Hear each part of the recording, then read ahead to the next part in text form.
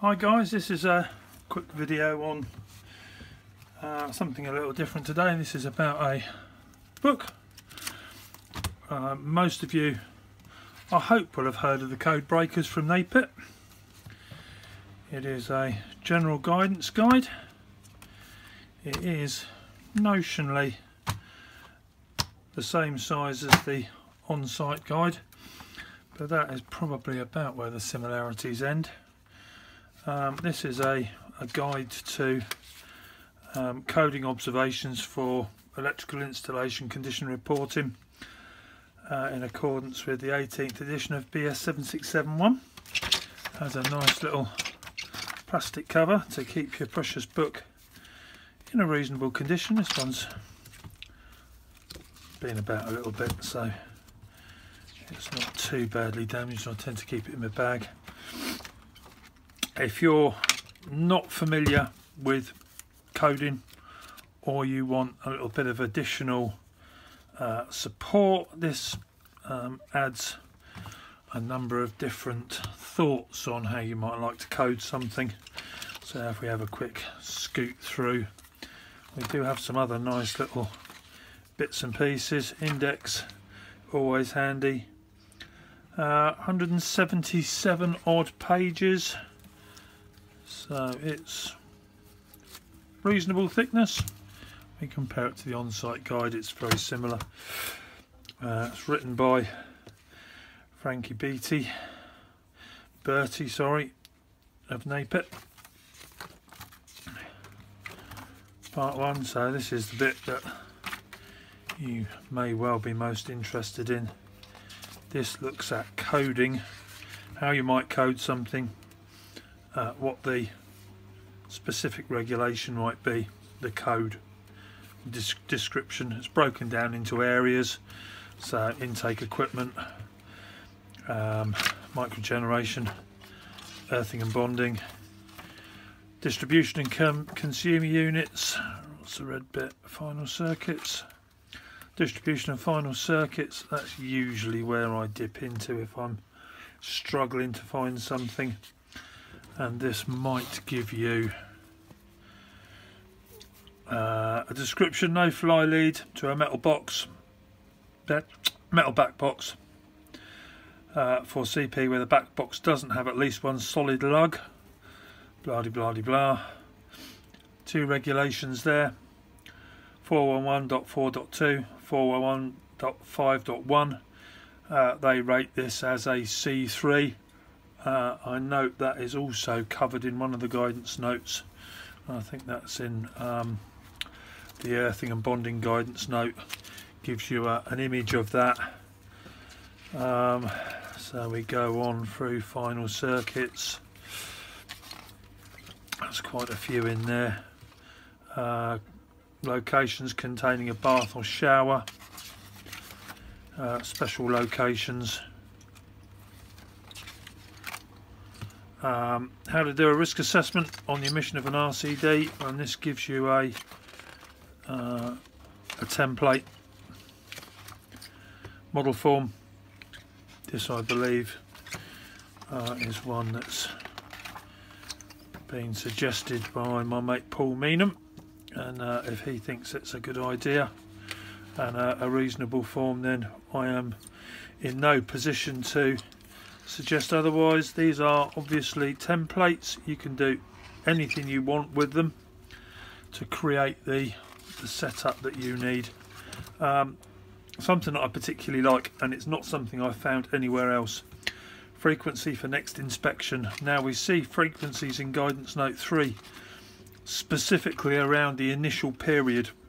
We don't see anything else on how you're going to plan, or suggestions on what risk assessments you might use to direct your next frequency. Now this breaks it down into a number of sections: public rented, houses of multiple occupancy, commercial, industrial properties, medical locations, agricultural buildings. So let's stick with that one. I've seen a bit on agricultural buildings on Instagram just recently. So high, medium and low risk. High risk, some maintenance schedules in place, maybe none. DIY modifications, history of damage, and on what farm don't you find a history of damage? Neglected installations, unsafe modifications, histories of abstraction of electricity bypassing the meters. I've not seen that. I've heard suggestions that it's done. I haven't caught any farmers doing it. Medium risk, regular maintenance schedules in place, access to site knowledge, a 24-hour technician, DIY modifications meeting the required standards and certified, history of damage, repaired in a timely manner.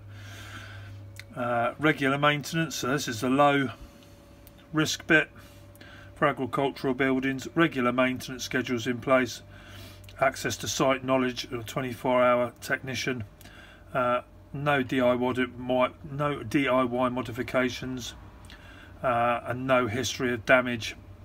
So we have low 3 to 5 years, medium 1 to 3 years, high every year. We've also got the suggestion for an intermediate visual inspection of 6, 1 year and 1 year. Farms are a tricky place. They're rarely covered by a maintenance schedule. I did close to 19 years in farms. There were no formal maintenance schedules on any of those. They were simply based on a visual inspection on turnaround of flocks or change of use of the buildings. We would go in and have a look. DIY modifications, maybe. History of damage, definitely, either by ingress, physical damage, or just simply by the age of it. I think this gives you a good indication of where you might look. Again, this whole book is guidance for you. You use it, you extract what you need from it, and you use your own risks and method statements to apply these things correctly throughout your buildings. But if you want some pointers, shall we say, on the way, I think this is very good. PV, caravans, EV, what was that? Multi-storey car parks, public houses, marinas. Goes on. Community centres, schools, churches, gymnasiums, swimming pools, leisure centres, motorway service stations, conference centres, commercial kitchens, all sorts. Now, what I didn't see there, and I'm sure it's because I missed it, residential care homes, private dwellings, that's what I was looking for, knew it would be there somewhere. Private dwellings, probably where most of the guys in vans will sit. Again, low, medium and high risk, giving visual inspections, and also we've got the intervals between inspection and testing, where it's not covered by a full risk assessment.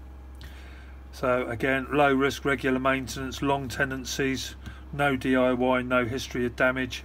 Fairly easy, could be a standard domestic installation where people in long-term residencies. This of course doesn't include change of occupation or change of use, which you do it when it happens.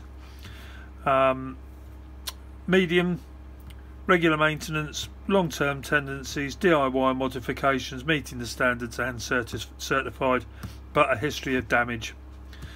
These may well have been repaired. High risk, some maintenance, possibly not. Short-term tenancies or not established. DIY modifications, history of damage, history of neglect, history of unsafe modifications, and history of nicking electricity from the meter. You just go in more often, basically. 1 to 2 years on that one. 6-month visual inspection or change of occupancy. These are all risk assessed time periods for you, but we need to be thinking about getting away from, yeah, it's 5 years, mate, yeah, it's 10 years for a domestic. Those statements tend to be from the designer in guidance note 3. that form in there is your initial inspections. This is not for continued use and applying after your EICRs. Have I missed there? So additional background to how you risk assess your installations, information for clients, dangerous situation reports, distribution equipment DNOs and meter operators.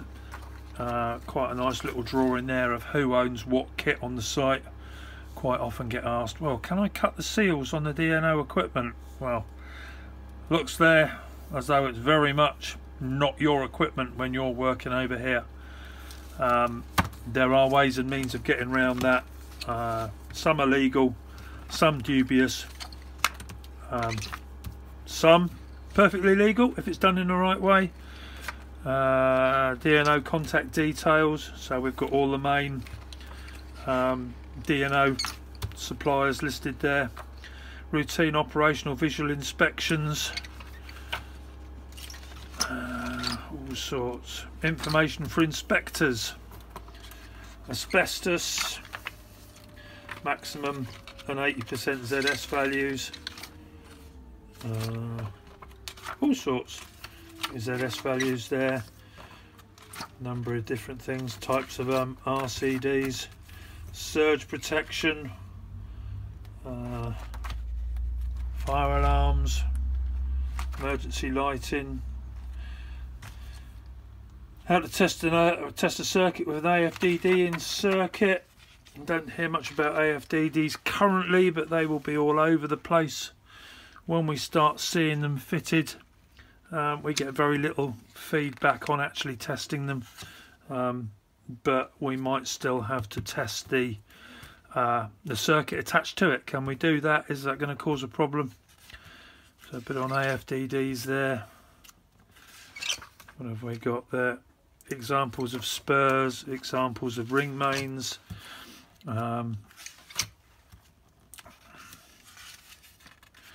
different fault scenarios work there. Surge protection, how to carry out risk assessments on your surge protection. That I think, especially those pages for risk assessing the frequencies between your EICRs and coding, especially if you like to include the regulation numbers. And this does give a bit that I briefly went over at the front for your intakes. This is all pointing you to the EICRs, not the EICRs, ESQCR regulations. There are a few here that refer to regulations in the 18th. There are MACOPA guidance notes, which will also give some of these codes that the DNO will recognise and the meter operators use. So that is my EICR code breaker book.